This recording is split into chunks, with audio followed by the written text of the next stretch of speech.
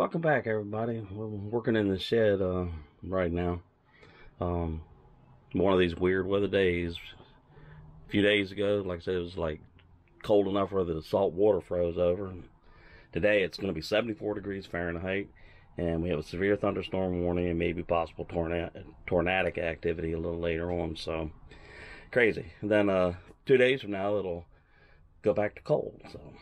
So we're gonna. Y'all probably been watching those videos where we built a fork. Well, this is going to be a spork. All right, you can see the spoon and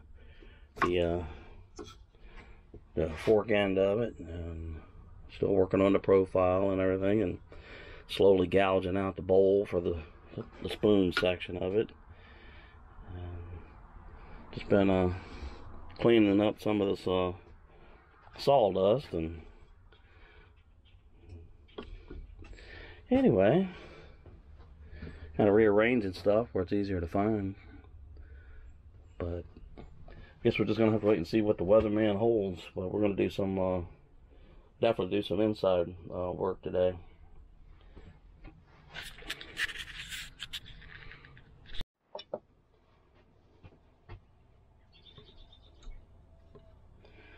Just making real small, gentle shavings out of this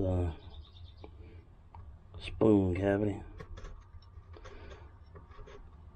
As you know, spoons aren't real deep, so we don't want to go too crazy, and obviously we're going to have to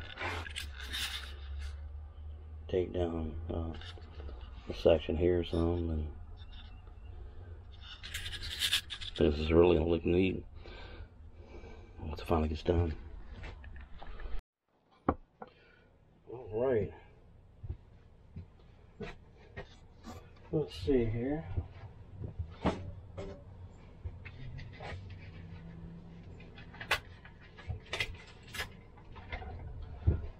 We'll use our little hatchet here to kind of take the profile down just a little bit.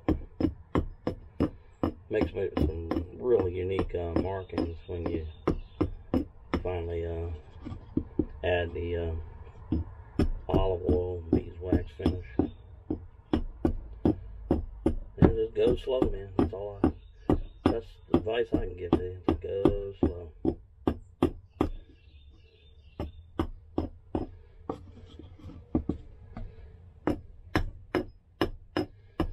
If you're making this big old honking ladle type thing, take some nice little wax at it. We're going to get around to stuff like that, but right now we're just taking it easy. The spoon part to have a raised lip here, so we don't want to get too close to the end. And the fork part, we went going with a 3-tine instead of a 4-tine thing. Give them some strength, and obviously we'll thin this up some, but I want this to be kind of a robust spork type of a thing.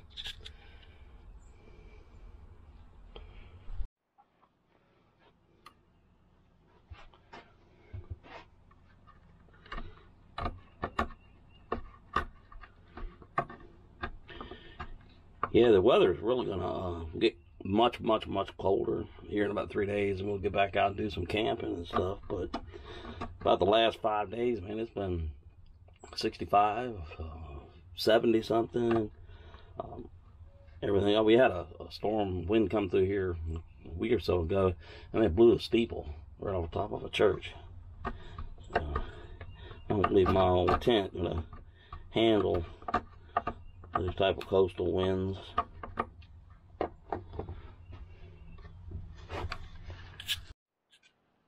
Alright, we're getting that bowl gouged out, and there's another one that I've kind of designed too. It's kind of, the bowl will be kind of off slant, and it's kind of set up for a 4-prong fork thing. So we're going to try 2 different ways of doing this, shapes, and see how this goes.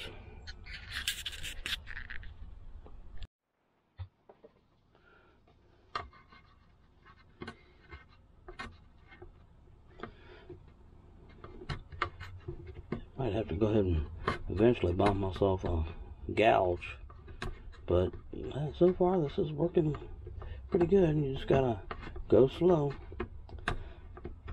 Obviously, you collapse any portion of this lip, you know, you're gonna have to back off your dimensions for it.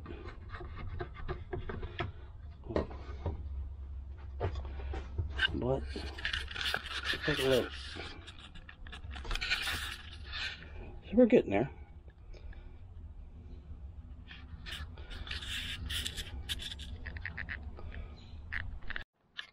I'm gonna leave the meat on it back here until we're finished doing all this harsh work, so we don't break anything. But we're getting there. Yeah, I hear the birdies. They probably know it's gonna storm too. Anyway, that's about as far as we'll take this video. These type of videos are definitely multi-parters. And any of you guys and ladies that know anything about this carving stuff, you know you don't want to force it. You don't want to go too far too fast. It'll break.